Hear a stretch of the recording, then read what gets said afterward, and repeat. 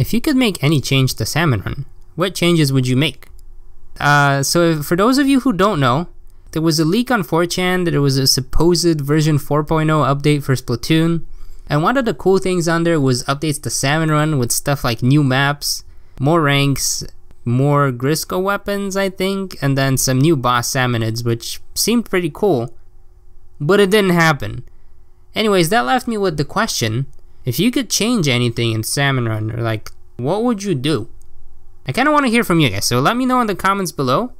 And in this video, I'm going to let you know what I think Salmon Run needs in order to play a little better and have a bit more fun with it. Or just some nice updates that it can use. I mean, I already think Salmon Run is alright, but I think there's some things it could use to make it even better. Anyways, let me get into it. So, things that I would add to Salmon Run. The first thing would actually be one of the things listed in the leak, which is more ranks. Honestly, it's kind of annoying to cap off at 400 in Profreshional. It's kind of odd.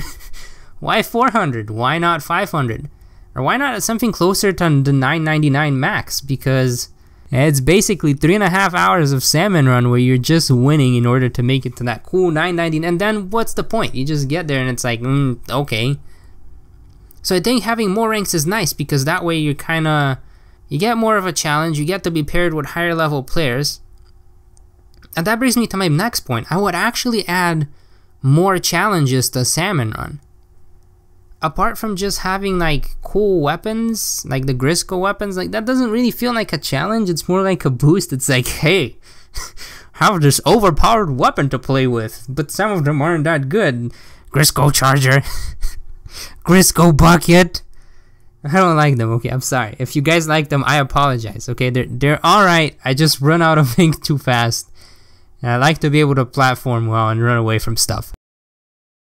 Anyways, what I would do is I would add more ranks. So maybe a 500 cap off, a 600 cap off. Maybe I'd stop it at 700 or something. Or 500, whatever. But I would add, at every 100, you would basically have to do a special challenge type. So like, you start from 400. Yeah, let's just say they keep it at 400. Let's just say they keep the cap at 400. I feel like there should be some sort of incentive for you to try to make it to that max 999. And I think a really good way to do that is to actually add some sort of a challenge as you climb up the ladder. So let's say you make it to 500 and you get a special Grisco challenge where it's similar to the Octo Expansion. Basically everybody has an infinite jetpack and that's the only thing you get to use. You just stuck with the jetpack, the inkjet, yeah. Just stuck with the inkjet for the entire game, and you have to do all 3 waves using an inkjet. And now you might say, oh, but Vasco, some of these salmonids can't even hit an inkjet, and you're right. Some of these cannot hit an inkjet, but some of these can. Like, you can't really, like the Drizzler is gonna be really annoying. You can still get hit by missiles, and you don't get the nice little notification on the ground to see, oh, this is where it's gonna hit me.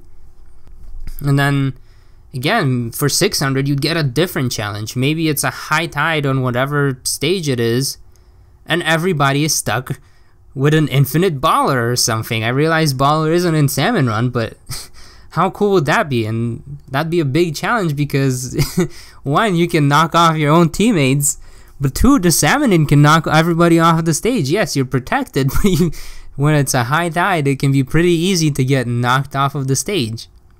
Another one I can think of is an infinite stingray. So you're stuck doing the whole 3 waves with a stingray. And again, that's challenging because it makes it a bit harder to platform. In close range salmon, you're gonna have to run away from. That's a challenge. Like, that's gonna be tough. It's not gonna be super easy.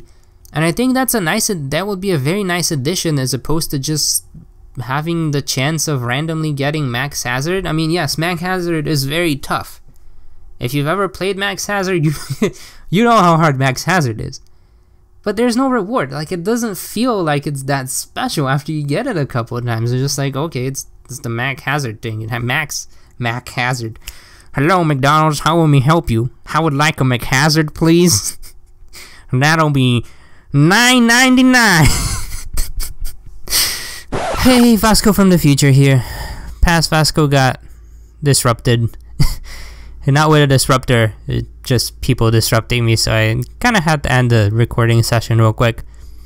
But anyways, to finish things off, I think it would be really cool if once you hit 999, the max points you can reach, you got a special wave where it's a low tide, both of the baskets are available, and you have a quota of, let's say, 50 to 100 eggs that you have to collect. And it's an endless wave, basically. So you and your teammates have to collect as many eggs as possible, and if you get way over 50, then you get like a super huge bonus for being able to collect as many eggs as you can. I think that would be a pretty cool thing, and it would actually motivate people to play Salmon Run more, you know? I think that would be pretty amazing, like an infinite wave. What can you do? And then every 100Z, like a challenge of challenges, just kind of like you saw in Octo Expansion. If you played through it, there's like, oh, you can only use your sub weapon, or oh, you can only use one of these main weapons, that type of. I think that would be pretty cool. Anyways, I'd also love to see a new stage, but I don't know if we're gonna end up getting a new stage. I think that would be pretty cool, but they haven't added a new stage in such a long time.